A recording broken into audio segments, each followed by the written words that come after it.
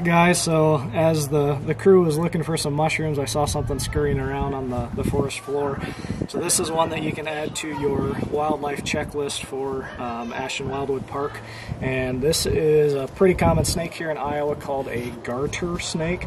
A lot of kids, when we point these out or find them or talk about them, they call them a gardener snake, and you may very well find them in a garden at your house, but they're actually called a garter snake, like a woman's garter on her wedding day. And if you look at the design on the side of the snake, on their scales, it kind of has that lacy pattern or coloration on their scales, so that's where their name came from. And these guys are really beneficial. They will sometimes eat something as big as a toad. I actually found a garter snake that had a toad in its mouth and had a hard time getting it down, but eventually did. But they'll eat little insects and worms and things like that, so they're a beneficial animal to have in your woodlands. And we're going to go ahead and turn this one loose and have a good day here during the spring. So.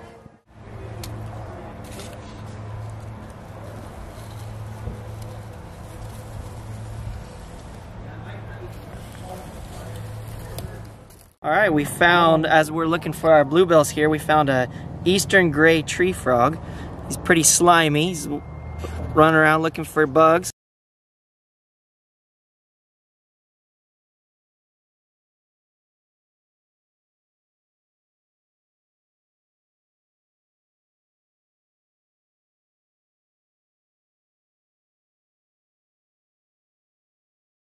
So he's pretty cool. I can feel him on me. He's super sticky, so he can stick to things, climb up and down. So show the foot if you can. He's pretty cool. So yeah, you can see his feet.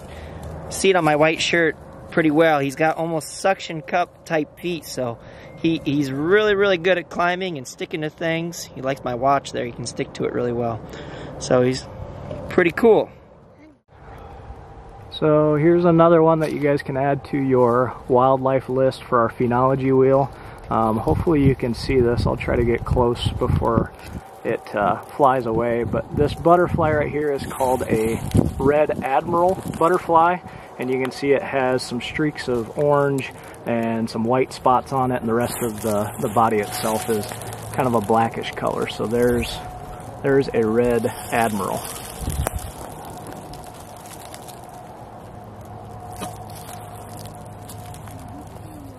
Oh yeah. I finished staying up because I had a freaking bald-faced hornet nest underneath my deck. Yeah.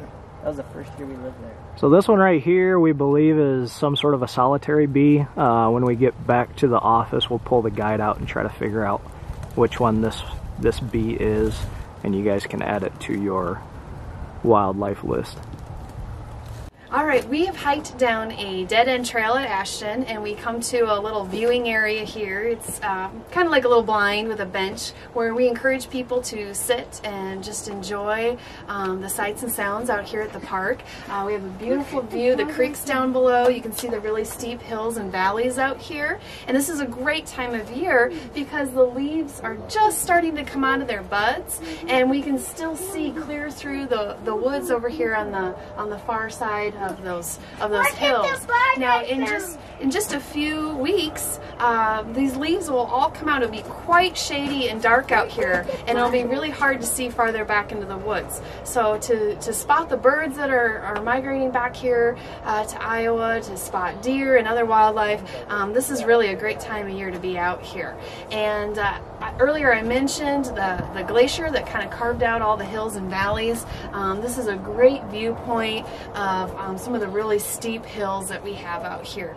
And you guys can just imagine maybe a time when we had woolly mammoths and giant ground sloths and mastodons roaming around our area. In some of the surrounding areas and creeks like Indian Creek, people have found some bones from some of those animals that were here during the Ice Age. So some pretty cool things, a lot of neat history out here. I like to think of Ashton as sort of our outdoor natural history museum. This woods has been here for so long, and there's so many neat things to see and learn about out here. A lot of really cool history. Also, while you sit here and you're listening to the birds, we do have a couple bird feeders down here, and you can just sit and watch and see what stops by the bird feeders. You never know what might show up. We have a lot of woodpeckers, nuthatches. We were just hearing some blue jays and cardinals, and maybe get some birds crossed off your bird list while you watch.